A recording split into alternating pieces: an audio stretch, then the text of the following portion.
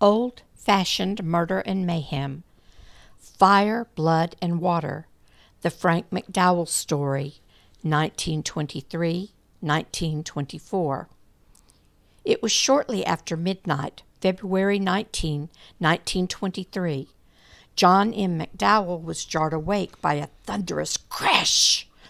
Leaping to his feet, he raced into the hallway, where he found his 18-year-old son, Frank, standing at the door to the room where his two sisters slept. "Help me, Father!" Frank shouted frantically. "I can't get the door to open." Mr. McDowell could smell the smoke from the raging inferno behind the door. "Get your mother and get out of the house," he commanded. Frank quickly obeyed. Desperately, John tried to wrest the door open, but to no avail. It was stuck. The next thing he knew, someone was pulling him out of the house. A nearby neighbor, Mr. McWhorter, returning home after midnight and seeing the billowing flames pouring from the back room, called for help. Other neighbors were awakened by the commotion and gathered to try to comfort Rose McDowell, who was hysterical with grief. Two men returned inside and managed to force the door open, but it was too late. The entire room seemed to be a lake of fire. Later, the charred remains of Marion and William T. McDowell, 17 and 15, were found on the floor only inches from the door. They had tried valiantly to escape. The fire had been confined to the girls' room, but it had been so hot that it caused the rafters to collapse. The surviving McDowell family had only been able to make it out of the house in their night clothes. John McDowell's bare feet were severely blistered from the intense heat. Obviously, someone had thrown an incendiary into the house, but who would want to hurt two sweet teenage girls in such a horrific manner? Welcome to the True Crime Podcast, Old-Fashioned Murder and Mayhem. I am your host, Mindy Hudson. This podcast brings you historical stories of murders and scandals that occurred in small towns throughout America. By combining the resources and methods used in genealogy research, I pieced together the details of the lives and circumstances of notorious events that touched the lives of our ancestors. The aim of this podcast is to examine the background, documents, newspaper accounts, and cultural influences surrounding the events. It is not my purpose to sensationalize or shame the subjects or their families. All families have skeletons in the closet. But to look at the lives of real people and see how circumstances of nature and nurture, as well as how world events affected the lives of the people involved in the stories. I have spent over 50 years interested in genealogy research and recently retired as head of genealogy at the Jefferson County Library in Missouri. During my tenure, I began a podcast entitled Murder and Mayhem in Jefferson County, Missouri, which gained popularity. Upon my retirement, I decided to continue and expand the podcast with similar stories found in small towns across the United States. Join me now as we explore tales of old-fashioned murder and mayhem. John Macon McDowell, born in 1871, came from an old and prominent lineage of ancient Southern families. Among his ancestors were surnames such as McDade, Proctor, Maxey, and Bloodworth. In October 1903, he married Rosa Cloud Putnam, granddaughter of the noted Georgia Baptist minister Reverend Joshua Sanford Calloway Sr. McDowell worked in real estate, but made his professional mark as a newspaper editor for the Acworth Post and later the DeKalb New Era. The marriage produced 3 children: Frank P., 1904, Marion, 1905, and William T., 1908. All 3 were attractive, intelligent children who were the pride of their parents. About 1921, the McDowell family moved to Decatur, Georgia, into a modest frame house on Ponce de Leon Street. The house had 6 spacious rooms with a large covered front porch. The children attended Decatur High School, where Marion was set to graduate in June 1923. But that dream was not to be. The fire that raged that February night had been confined only to the girls' room. There was a distinct smell of gasoline that permeated the room. This had been an act of murder. The surviving McDowell family was taken in by John's sister and brother-in-law, P.C. Carnes, who had arrived at the smoldering house in time to help remove the unrecognizable bodies of his nieces. Rumors and speculation began to circulate immediately about who could possibly have committed such an atrocious act. The theory that enemies might have been made by Mr. McDowell's newspaper was brought up as a possibility, but was soon dismissed. Mrs. McDowell remarked that she had fired her cook, Mrs. Nix, 2 days before. Perhaps the woman sought revenge over that. It was 1920s Georgia, and Dimpy Nix was an African-American woman. The idea that a black woman had set fire to the home of her white ex-employer, causing the death of 2 white girls, sent up a deadly alarm of outrage among the Decatur citizens. Authorities rushed to the home of Nix's sister, Winnie White, where Mrs. Nix was living, to bring her in for questioning. One can only imagine the terror the woman felt. There was evidence that the fire had been started by an incendiary that had been thrown into the room, as no sign of the fire starting under the house was found. By late in the evening, after intense grilling by the police, Dimpy confessed. She said she had told her husband, Johnny Nix, that she had been fired from her job as cook because Mrs. McDowell believed she'd stolen things from the house. Dimpy said he was furious and had promised to, quote, get the McDowells and make a big blowout of it, end quote. Her confession went on to say that Johnny Nix had solicited the help of his brother, Bud. She claimed that she didn't know what he planned to do, but later he told her the house had burned up and 2 of the girls burned up with it. She said he told her, quote, he had done the job and done it well, end quote. With that, Johnny Nix, his brother Bud, and sister-in-law Esther Nix were also arrested and held. When the confession hit the newspapers, a mob began gathering to attack and kill the prisoners. The hysteria was so great they were taken to Atlanta to be held for their own safety. On the following day, Dimpy repudiated her confession, saying she had been coerced by the police into giving it. It is unlikely that anyone would have taken the trouble to listen, except for the fact that John McDowell's brother-in-law, P.C. Carnes, spoke with Sheriff McClurdy, voicing strong doubts that the fire had been started by the Nixes. He believed the trouble lay much closer to home.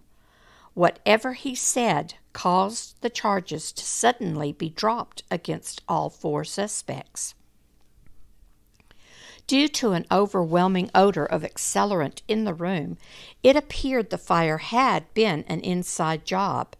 Suspicion fell on the eldest son, Frank McDowell.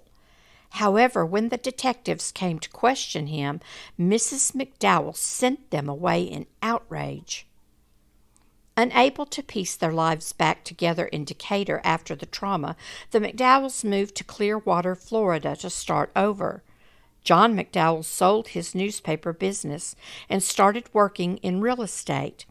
Rose McDowell sold advertisement space for the local newspaper. Frank tried his hand at various occupations, but he did not like work and either quit or was fired from each endeavor. Although Frank's parents were frustrated with him, they tried to be patient, realizing that he was likely having great difficulty dealing with the family tragedy. As the first anniversary of the fire approached, Rose McDowell fell into a depression. Her 82-year-old widowed mother, Della Calloway Putnam, had come to stay with the family to recover from an illness and to give some comfort to her daughter. Rose spent the day writing letters to friends and relatives describing the effort the family was making to move forward, but she made it clear that her heart found little joy since the loss of her daughters. The stack of letters was set aside to be mailed later. Emotionally exhausted, the McDowell family went to bed early. That evening, February 19, 1924, a heavy rainstorm passed through Clearwater, Florida. Lightning and thunder and heavy downpours muffled the sound of the incredible events unfolding at the McDowell's home. Around 1 p.m., W.L. Stone, a neighbor who lived across the road, was awakened by the howls of young Frank McDowell crying out for help. "Please call a doctor," the youth pleaded. "Someone has shot Papa." Stone peered outside to see a white figure disappear into the McDowell house. He quickly dressed and made his way across the street. When he entered the house, he found Frank kneeling beside the bed, rocking back and forth and crying as if his heart would break. On the bed were his parents, John and Rose. They had been shot in the head. Mr. Stone noticed a paper wadded into the mouth of John McDowell and thought this must have been a murder-suicide. He quickly ushered the boy out of the room to spare him any more shock. Between sobs, Frank revealed that it was the 1-year anniversary of the tragedy that took his sisters. "Why couldn't they have left me at least one?" he wailed. When the police arrived, Frank said that he had been sleeping in the family room because his grandmother was staying in his room. Because she was profoundly deaf, she had slept through the commotion. During the storm, Frank had awakened to the sound of the gun firing. He got up to investigate and was hit in the head, rendering him unconscious. When he came to, he realized there had been a shooting and ran to get help. As unlikely as the chances were that two unimaginable tragedies could strike the same family exactly 1 year apart, it might have been plausible, except for the bizarre note found shoved into John McDowell's mouth. When Warren L. Stone removed it, he saw a heart-shaped typed letter stained with blood. When he handed the missive over to the police, they took Frank to the station for questioning. They woke Mrs. Putnam and arranged for the extremely distraught old woman to be transferred into the care of her son-in-law, and with the recitation of the Lord's Prayer. But then it continued with the following, quote, "O Jehovah, for thrust in the defiled womb of the elder virgin of the issue of Antichrist, didst I offer up this prayer to the Spirit writ upon the likeness of the cross of sin, which didst weigh so heavily upon mine heart, until purged in the consuming flames of the evil one. And it was the end of the first year of sin with men, and the end of mine sin before the Spirit. And now, in the mouth of the father of the house of Satan, do I offer up this prayer to mine heavenly Father, writ upon the likeness of mine heart, destined to the blackness of sin, that it shall be washed away in the blood of the Lamb, as it gusheth from the body of thine slain enemy. And it is the end of the 2nd year of sin with me, and the end of mine sin before thee. And likewise in the water sepulchre of the son of the house of the Antichrist shall I mingle this prayer to the Son of God, writ upon the likeness of a dove, which arising from the cleansing water of baptism shall light upon me, bearing the forgiveness of Jesus. And it shall be the end of the 3rd year of sin in me, and the end of mine sin before God the Father, Son, and Holy Ghost. Amen. The strange words of the note became shockingly clear when the full story finally unfolded. After hours of examination by Pinellas County Chief of Police George M. Koslick and Chief of Detectives John Trotter, Frank McDowell confessed that he shot his parents, but that it was done as an attempt to atone for having committed the unpardonable sin of blasphemy against the Holy Spirit when he was about 10 or 11 years old. In addition, he admitted he had set the fire that killed his sisters the previous year. A third murder by drowning was planned for the following year. The sensational details of the story kept getting stranger and stranger. By his own admission, Frank declared he had been suffering from a form of insanity for several years. He wavered between fanatical religious beliefs and atheism. He was keenly intelligent and amiable most of the time, but would go off on wild tangents when discussing religion. While some acquaintances described Frank as intelligent, others saw him as dangerously cunning. He believed he had more intelligence and more importance than anyone else. He perceived himself as a person who deserved respect and privileges that he hadn't earned. His arrogant and wildly contradictory religious opinions caused him to gain a reputation that he was unbalanced. The trouble, according to Frank, began around February 19, 1914. While playing with a young friend, he realized he had torn buttons off his shirt. In a fit of anger, he began cursing. The friend, Mary Birdsey, about 10 years old, overheard the blasphemous words which haunted the boy for years afterward.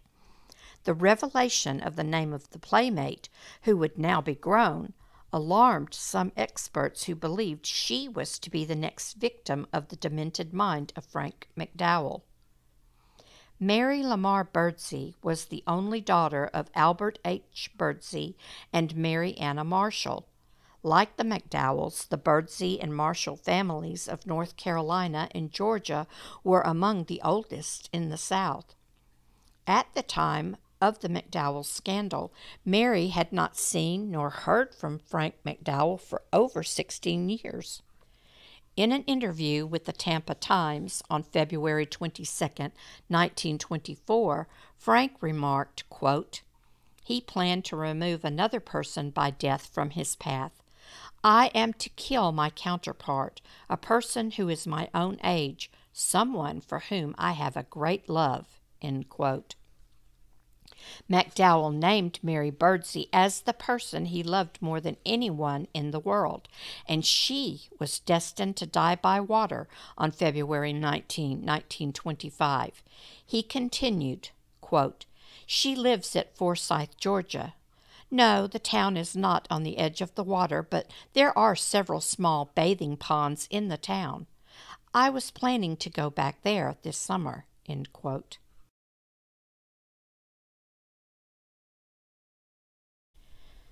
This disturbing revelation came as quite a surprise to Miss Birdsey's mother. When approached by reporters, she said her daughter and McDowell had gone to kindergarten together, but they had had no contact since childhood.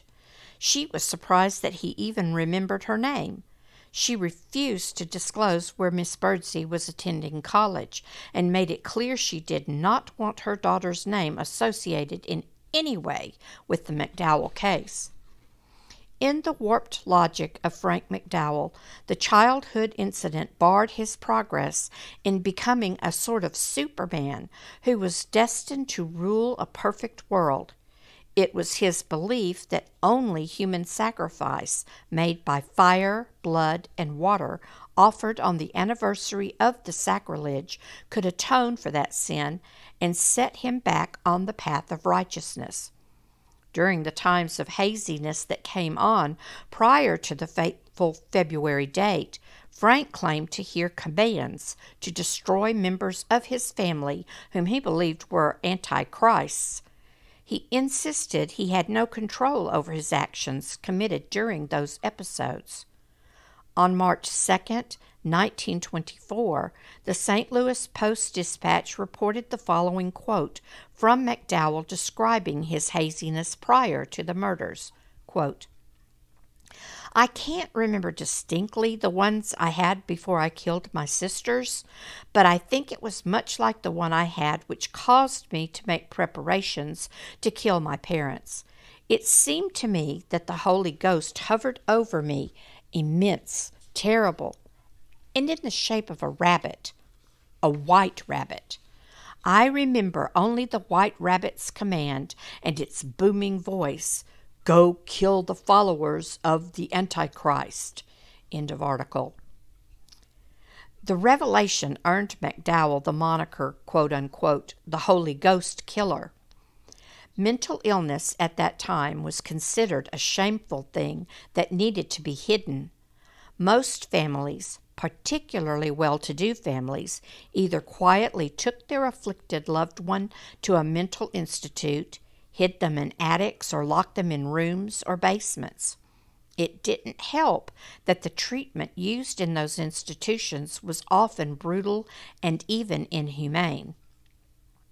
Newspaper reports claimed there had been previous signs of mental instability in the McDowell family. Frank's uncle, Eugene McDowell, committed suicide in 1915 by drinking carbolic acid after suffering financial reversals. His grandfather, William Pinckney McDowell, had fallen under a train, remarkably on February 19, 1896, in Acworth, Georgia, and was crushed to death. It was unclear whether it was intentional or an accident. In one interview, Frank claimed he had once tried to commit suicide by stepping in front of a train. At some point, Frank discovered that taking certain drugs, such as morphine or other hypnotics, calmed his violent impulses. He learned how to forge prescriptions and was able to get the drugs, which he took in heavy doses. Theories about the motive for the murders were presented in newspapers nationwide. They ranged in the opinion that they had been calculated, premeditated murder, or that Frank was an egomaniac. One of the wildest theories claimed that he had been spooked by the voodoo tales of a quote-unquote old black mammy during his childhood, which left him deranged. The first trial, held in early June 1924, ended in a deadlocked jury. By the second trial a few weeks later, Frank spent much of the time looking bored and uninterested. Evidence was shown that for an extremely brief time he worked as an insurance agent and sold a double indemnity policy to his father, which upon the death of his mother left him the sole beneficiary. Testimony was given that on the very day of the shooting he had taken a gun to target practice and had brought a large amount of morphine. As the second trial was about to wrap up, Frank kept insisting that he wanted to address the jury. Obviously, his attorney objected, but Frank was so insistent that the judge finally granted him the request. His testimony was a mixture of confession of guilt without personal responsibility for the crimes. Piecing it all together, the following disjointed picture emerges. Around the time Frank was about 10 or 11, he began having episodes of haziness and uncontrollable anger. The incident of the shirt missing buttons enraged him to the point of swearing, cursing, and blaspheming. Being raised in a respectable and very religious family, he probably felt empowered and horrified by the outburst which had been witnessed by his playmate. There was probably a lot more to the incident than will ever be known, but it made such an impression on Frank's mind that he fixated on it. At some point, he was present when a sermon on the unpardonable sin, the sin of blasphemy against the Holy Spirit, was preached. He became convinced that he had committed that sin and was doomed for damnation. It was during these years that Frank began reading a lot of psychological and philosophical books, which he struggled to integrate with his religious upbringing. Whether he was truly mentally ill and to what degree cannot be known. It seems, according to all the evidence, he must have been. It is also apparent that he was addicted to strong hallucinogenic drugs. Regardless, he had the presence of mind by February 19, 1923, to dose his sisters into a deep sleep with the drugs. According to the bizarre Hart letter, he may have thrust a cross-shaped note into Marion's womb and saturated the bed with gasoline or kerosene. Before locking the door from the outside, he threw burning coals from the fireplace into the room, setting it ablaze. This was the fire sacrifice. His parents were probably drugged as well, since they didn't wake up until the rafters had burned enough to come crashing down. According to his uncle P.C. Carnes, Frank's mother had suspected her son, but didn't want to lose him as well. That is why she refused to allow him to be questioned. After the family moved to Florida to try to start over, Frank's mother tried numerous ways to find work for her son, but he was either too spoiled to work or possibly unable to hold a job due to his mental state. Frank claimed he had little to do with the writing of the insurance policy. His father and Mr. Payne, his employer, wrote it up to help give him a start in the business. However, there were others who claimed Frank was greedy for money and wanted to move to New York with the insurance money. As the night of February 19, 1924 approached, Frank's feelings of unrest started up again. He later declared that he had no plans to do anything to his parents, but the White Rabbit compelled him to act, and he had to obey. He took a heavy dose of morphine and probably drugged his parents and grandmother too. He claimed he had very little memory of what happened most of the night. There was evidence he left the house at some point and went to Mr. Payne's office, the insurance agent, and typed up the strange letter. There was a balled-up piece of paper with a heart shape cut out found there. As the storm raged, he returned home, took the gun, and quickly shot his father twice in the left temple and then turned the gun on his mother, shooting twice. He said it happened so fast that neither parent ever stirred. This was the blood sacrifice. He quickly hid the gun in the bottom of a trunk, then went to sleep for a while. When he began to regain his senses, he awoke, slit the screen on the door, and hit his head against a cabinet to appear as if someone had broken into the house and struck him. That was when he ran outside for help. Frank must have believed that because he had so easily escaped justice for the murders of his sisters, he'd have no trouble getting away with this murder too. After all, he still had one more sacrifice to offer the next year, the water sacrifice. It is unclear if he intended to drown in the baptismal waters or, more likely, drown Mary Birdsey, while he rose free from the bondage of his sin. He apparently didn't understand that without his mother's protection, he couldn't count on that. Frank had become something of a celebrity due to his good looks, youth, and the ghoulish nature of his crimes. Reporters visited his jail cell to get a first-hand scoop on what he had to say, and Frank enjoyed the notoriety. He related the gory details of the murders as if he had no personal part in the commission of them. Throngs of people clamored to get a spot in the courtroom to witness the proceedings. The Tampa Times reported, quote, "Young girls crowded to the front of the courtroom in Clearwater yesterday, surrounding young McDowell on trial for the murder of his family. They perched in the windows and filled all other places of vantage. The judge was obliged to curb their enthusiasm and clear the front of the room." End quote.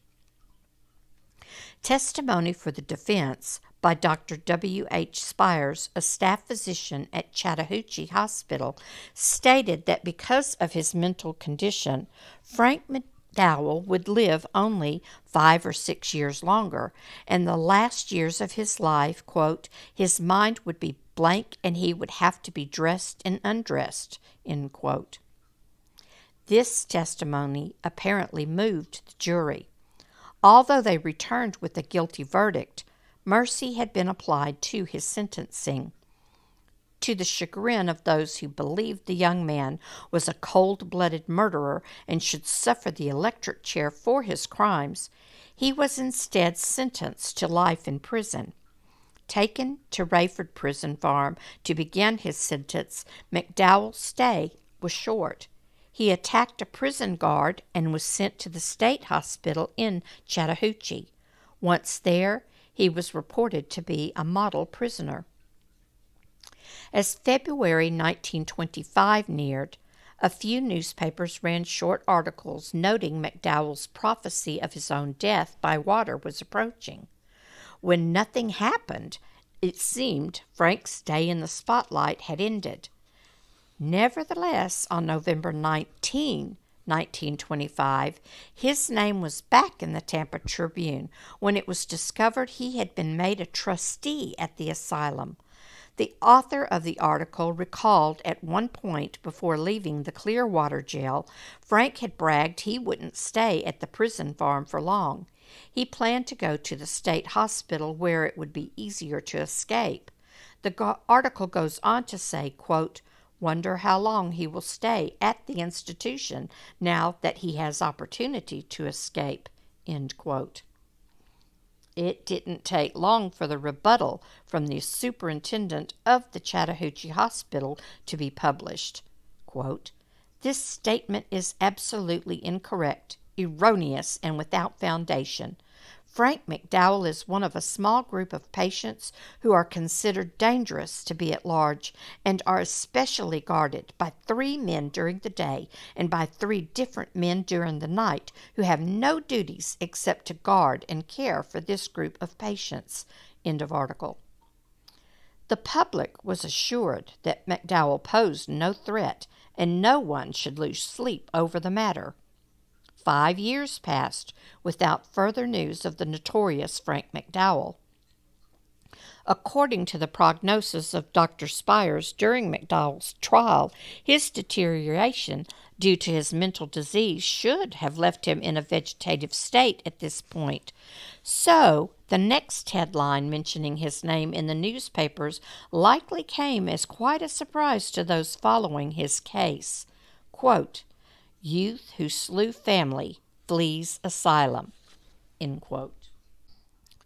On October 13, 1930, Frank McDowell and another inmate, John Pruitt, held a gun on a guard and forced him to unlock the doors. McDowell and Pruitt evaded capture for several days. Staff at the hospital scoffed at the idea that the men had an actual gun. They believed it was a toy. However, the guard that was involved insisted it was real. The alarm was sounded as the prisoners fled into swampland. Pruitt was quickly recaptured in North Florida. Tensions ran high in Florida and Georgia as the hunt for McDowell spread across the 2 states. On October 31, 1930, an unidentified man was found struck down by a hit-and-run driver on the coastal highway 20 miles south of Savannah, Georgia. He was taken unconscious to the hospital.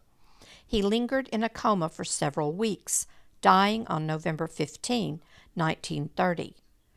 Representatives of the Chattahoochee Hospital arrived and identified the body as that of Frank McDowell. His body was taken to Acworth, Georgia, and buried at Liberty Hill Cemetery, where his family, including those he had murdered, were laid to rest. It may be speculated that Frank had returned to Georgia to find Mary Birdsey to complete his perverse mission. She was not there, however.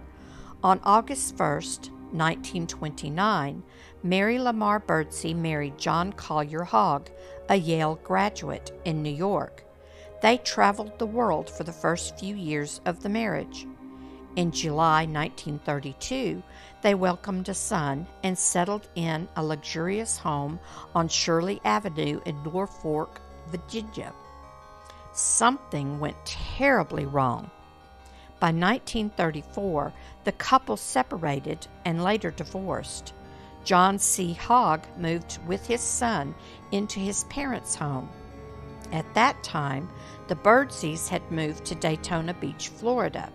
In March 1939, the following notice appeared in the Florida Tallahatchie Herald, quote, "Police here and in nearby cities pushed a search for Mrs. Mary Birdsey Hogg, 26, a mental patient who eluded her attendant here last Sunday afternoon and disappeared.